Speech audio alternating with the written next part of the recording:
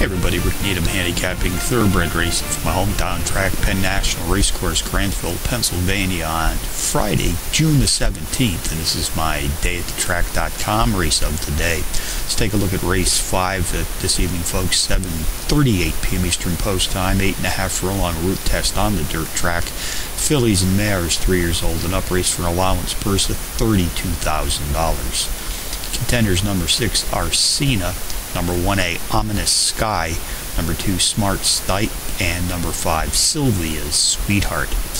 Number 6, Arsena, is the overall speed leader in this allowance field, racing at or about tonight's distance of 8.5 furlongs on the dirt. Has hit the board in power run fashion in both of her last 2 outings, including a power run win in her second race back.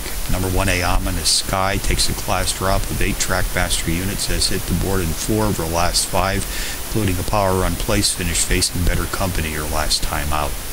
Race 5 summary: number 6, Arsena, tops the contenders list, which also includes number 1A, Ominous Sky, number 2, Smart Sight, and number 5, Sylvia's Sweetheart, 6-1-2-5 in the 5th from Penn National.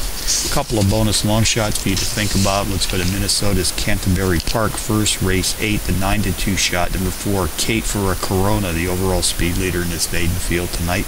Charles Town races in Slots Casino in West Virginia. Race 6, number 8, Orma Sharp, 8-1 in the morning line. Qualifies as a Trackmaster Plus Power Pony. Takes a class drop of 16 units. Nice overall speed for this short 4 1/2 furlong sprint. So handicapping from Penn National on a Friday night, Rick Needham for dayatthetrack.com, reminding you as always to please bet with your head, not over it.